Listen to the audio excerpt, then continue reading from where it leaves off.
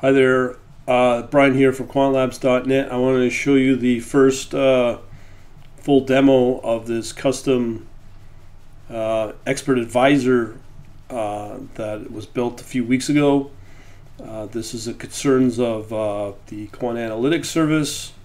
I've talked about how to set it up with Microsoft Outlook and a custom add-in that you can buy online called Message Export, combined with another script that I'm running in the background here. It's a Python script that you can get on GitHub and then use it in conjunction with my Quant Analytics service, which will send out email signals I've talked about in other videos as well. So now we're going to focus on the testing so far.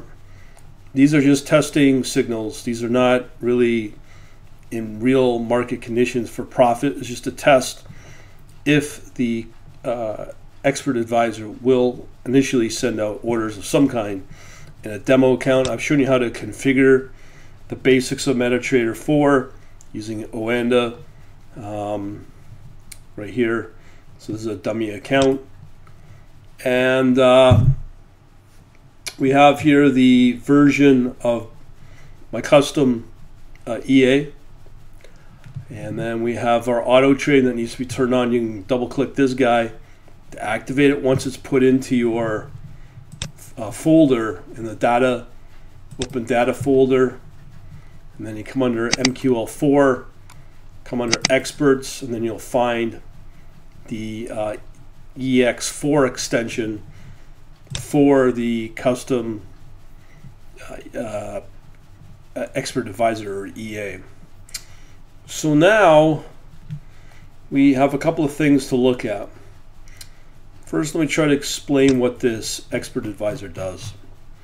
So when you start up the expert advisor, you'll be presented a bunch of usual settings that are really not used in this EA. It may evolve over into uses of what's in the panels.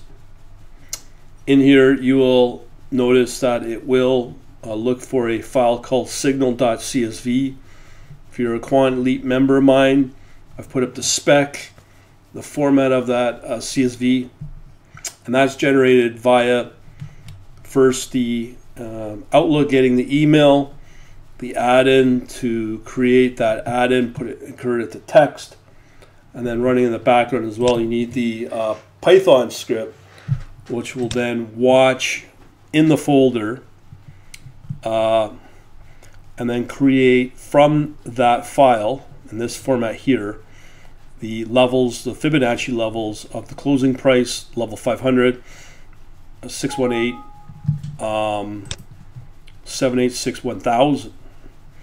And in there it will create, once it captures everything it needs, converts it to that signal CSV that the EA is looking for to test to see if there are the market conditions on the closing price on the Fibonacci levels are worth taking a position on. So in this case, I've gone through all the available currency pairs to see if there is a chance at that time. I have a script I just wrote that will send over a email with the current latest price of whatever pair I want to send over with the latest Fibonacci levels I just told you about. So in here you'll see I've tested Euro USD in this log. I've tested a variety of different currencies pairs. So we started with for instance, it's looking for that CSV right here, Euro USD, USD Japanese yen. In there it will look for if there is an order that can be placed based upon the logic that the coding of this EA.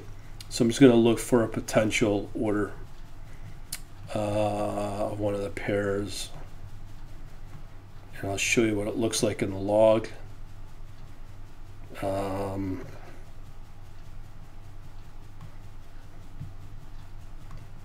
let's see.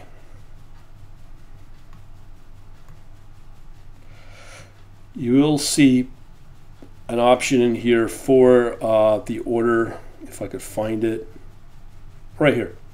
Okay, so we have here an order put in. Again, this is not a real signal, it's just testing. US Japan yen. So the orders are always market buys. USD Japan yen. The order was put in. It was accepted. So there's this order generated. And then it will put that order in. So then what you can do is if you come under Trade tab, you can see here one of the orders that was accepted was right here. Take profit at that level. Price. So the price was at 108.205. Take profit was at 108.300. No commission, so it had a little loss there. Another order was put in again of the USD Japanese yen. The take profit was at 108.300, and again the stop loss at 107.013. Price was at 108.202, and then the price was at 108.203. Had a profit, it looks like, of 9 cents. Now these are very small quantities. And then exposure, you can see here what's in US dollars. That's what's available in the US account, 95.79. Then it bought a very small amount of 300.01 equivalent of yen in US dollar, and a small little bit of British pounds as well here. So from there, if you look at the account history, you'll see some financial charges, it looks like. There was an initial price here, the balance, 10,000. There was a first trade I think I did yesterday with a big loss of 38. And then these two other positions that came in, financing with a profit, which were both negative of 11 and 7 cents, and another one of the USD Japanese yen of 56 cents loss. So it seems to work. So let's look at the charts. So we'll look at let's see here, USD Japanese yen. I believe that's what was traded here. USD Japanese yen was accepted as a trade. So this is what it will look like here. The number 225421.937, I believe, with a stop loss here in red. That's the order number. Here we set our take profit, and I believe these are the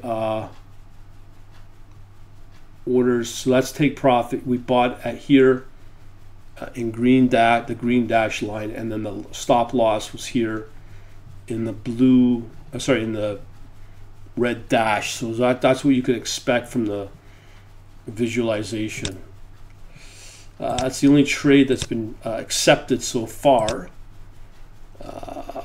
So that's pretty well it. So as it stands, that's what you can expect once the orders are accepted in the market conditions. And just wanted to show you what you can expect out of this EA. Again, this is using Metatrader 4. The data from the signal emails are from ON as well. If you intend to do this, I would strongly recommend that you do your orders as well using ON as the broker.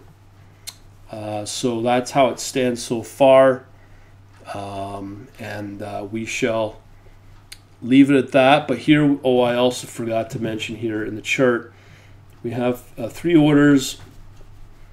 First order, we had a nice profit a minimal again, where we had 573 as profit, and 2 other trades that were losses at down 60 cents and 37 cents. So we had an overall profit of 476. You win, you lose, and that's under the trade tab here. So that's how it stands right now. I'm sure this will be evolve. It will evolve over time. But just want to give you what you can expect in this EA. Have a good day. Talk to you later.